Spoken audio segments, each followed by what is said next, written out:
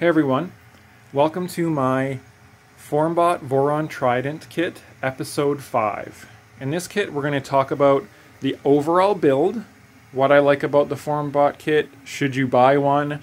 We'll go over a couple initial things you need to do to start printing, and then I'll make one more episode, which would be episode 6, and we will talk about the software.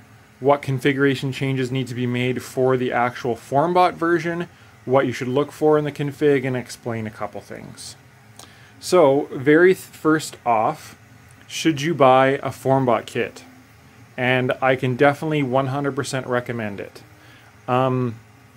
So far, I probably have 35 hours of printing on this printer, and it's been flawless. There's no mechanical issues with this printer at all. I'm actually printing a part cooling fan for my other Simple Cube printer. I had no issues with any of the parts that FORMBOT included. I would say everything's quite nice. So if you don't want to self-source, it doesn't make sense for you, you just want to buy everything at once, that type of thing, FORMBOT, there's definitely nothing wrong with going a FORMBOT kit. I was very, very happy with this kit.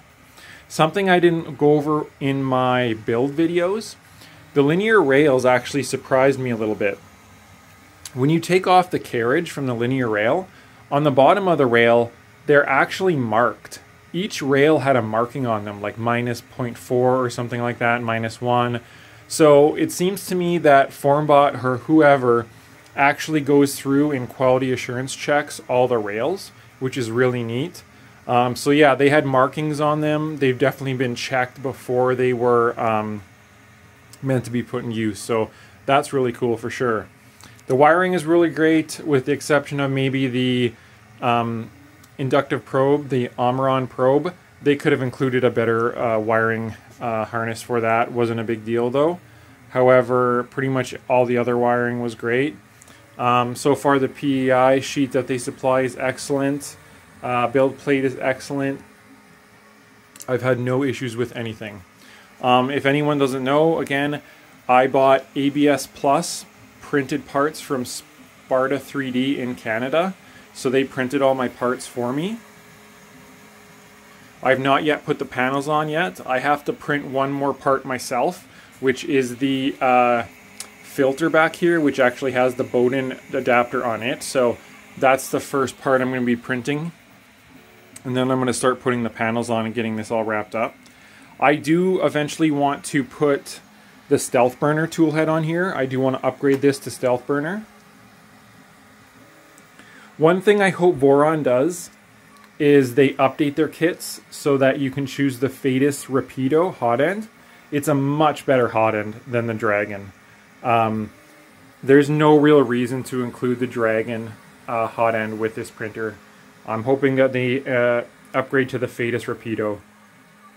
It's such a better hot end. It heats up much faster. Voron only includes FORMBOT only includes a 40-watt heater cartridge, not a 50-watt. So that's something to note as well. But I really hope that they offer some Fadus Rapido options here. The toolheads support it. Both the Afterburner and Stealth Burner Voron toolheads support the Rapido. So, what did I have to do to get this printer printing?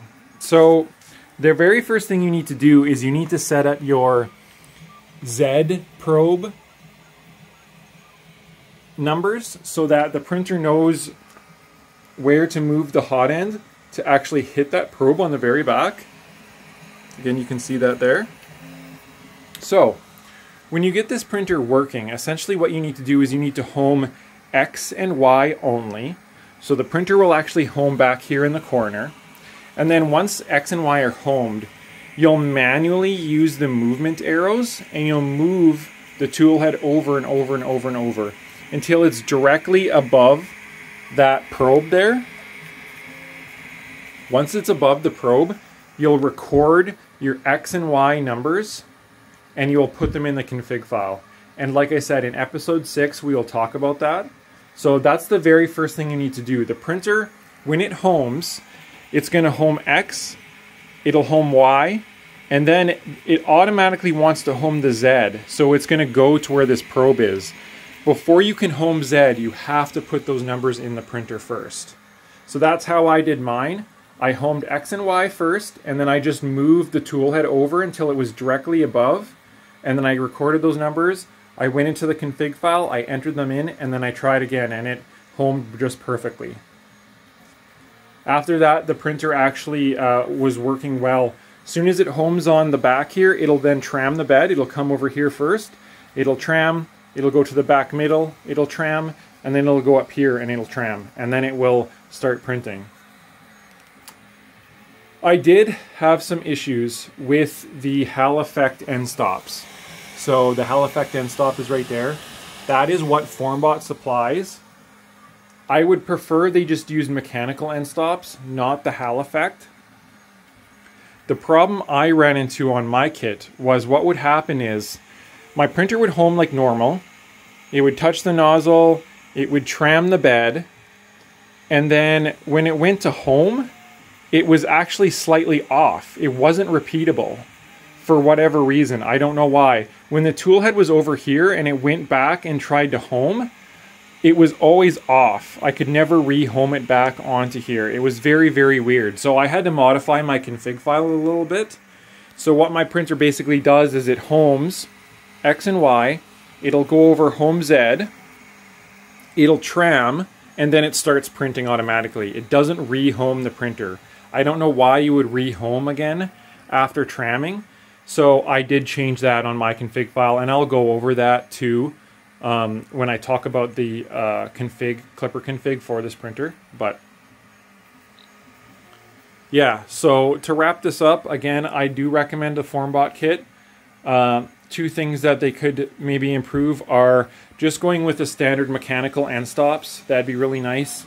And I hope that they upgrade the hot end choices to give the Fadus Rapido as an option. And hopefully they take away the E3D V6. That hot end is ancient. There's no reason. No one should be building this printer with an E3D V6. There's absolutely no point. That hot end is archaic. Choose the Dragon, or hopefully they'll supply a Fadus Rapido. And there you can see this is printing PETG, and print quality actually is very good on this printer. I'm very happy with it. So if anyone has any questions, please comment below. I really appreciate all the new subscribers. We're over 400 now, which is just amazing. Look out for episode 6. Like I say, we'll talk about the actual clipper config. I do have on my channel a clipper how-to install as well, so you can follow that for anyone who's interested in how to install clipper. Thanks again, everyone. Bye.